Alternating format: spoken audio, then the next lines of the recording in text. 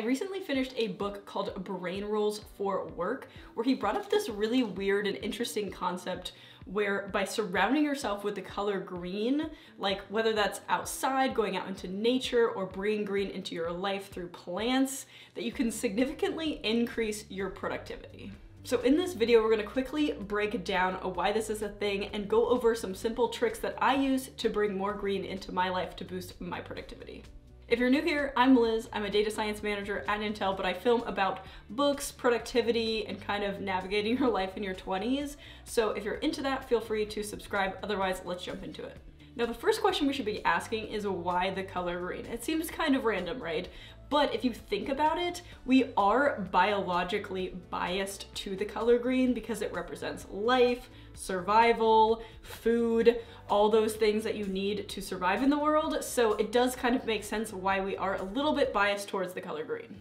The part in the book that really surprised me was the fact that they ran a test on whether plants in an office would increase productivity. And they actually found that it increased productivity by about 15%, which is an insane amount of percentage, right? Like 15% is no joke compared to a control group which didn't have any plants in the office. And then they also felt less stressed in the process as well.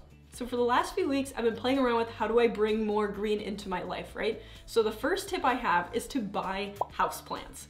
Now, I am a designated plant killer. So I went on the interwebs and talked to my sister who sells lots of e-commerce things, and she told me about this site called easyplant.com. Now, I don't know anything about easyplant.com or whatever, so I started researching and I bought a plant. So I paid full price for this, not sponsored by EasyPlant or anything. This is just a good plant site if you were like a killer of plants like I am. So I went on there, ordered it, and then it shipped in like this cardboard container so that the leaves don't get all messed up, and you have to like take it out in like some specific way, and then you water it once a month. But I ended up buying the money tree because hello, I want more money in my life. And so I bought that and I really like it. You can kind of see it in this image here because I just think it's like really cool that it's engineered so I only have to water it once a month. And hello, being a mechanical engineer, like how do you not love engineered things? So I will link below any discount that I can kind of scour on the internet if they give me a discount, but if they don't, it's still really good. I paid full price. I think I paid $50-ish for the money tree plant.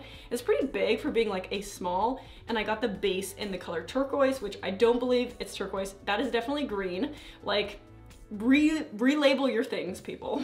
Okay, my next tip is actually so simple, and I think that's why it makes it so genius, is I changed the background color on my computer monitor screens to the color green.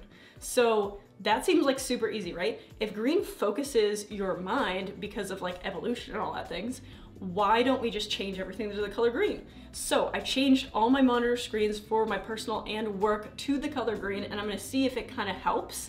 I will see it's a little jarring at first because you're like, wow, that's just like bam in your face. So I think it is helping, and I don't care if it's like 1% productivity boost, like I will take it.